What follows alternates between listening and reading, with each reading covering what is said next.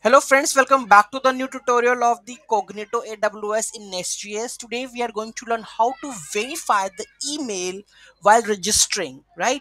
So those who haven't subscribed my channel yet, please do subscribe my channel, and if you like the video, please do like, share and comment on my video. In the previous video, we have registered this account, right? And it is not verified. And the previous video, we have checked that we received the OTP, right?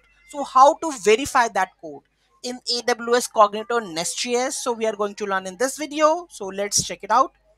So here we have the code for the confirm. So go with the controller first. So here we have the confirm function. So here we have the confirm. So this is the request data transfer object accepts code and the email.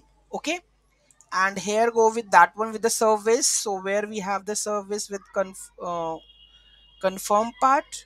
So this is register, this is confirm code is where just this is confirm user, right? So confirm DTO, the same thing, email and the string, email and the code we are accepting the parameter. And this is the pool that we are using. Which pool here we are using? This dot user dot pool. Yes, this is correct. Okay, so confirm registration code and that one. So let's run this one. So let's start with nest start. So it should be a one more route should be added, that is auth and confirm. That should the post request. Let me copy and go with that one. So let's copy this one, confirm auth and confirm. So here we go with this one, auth and confirm, and this is the post email. We required the same email previous one, and we will add just the code over here, right? So let's add the code and remove this one also. We required the code only. So here we go with the code. So the name of the code we have to add here. OTP is 16074. So let me add this one and let's check it is changes into verify code or not. So code is added, and here we go with this one. Here you can see that it's not verified, right? So let's try and hit this one. So let's go for it.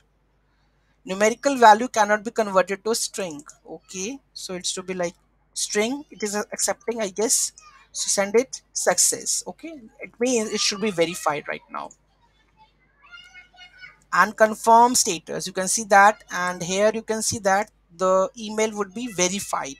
Okay, so whenever you just registered, you need to verify the email. You can use this verify function to verify your email with the help of the OTP. Any doubt, any query in that, let me know in the comment section. Let me review by the code level, because I think I haven't checked with the code. So here we have the controller part. So confirm request, this is a service, auth service, confirm user, confirm request, that is email. And because here you can see that code and the email we are accepting this one. On confirm user, email and the code we required from the confirm. Okay, user data, user email and the pool we are using Cognito user. Okay, confirm registration is a function of this Cognito code we have to send. If error, it shows error. If it then reject, as it will resolve that result. Okay, so this is the function that we are using for verifying the email in AWS Cognito. Any doubt, any query in that, let me know in the comment section. In the next video, we are going to learn how to log in with that username and the password. So be with me. Thank you so much for watching this video. Don't forget to like, share and comment on my video. Have a nice day.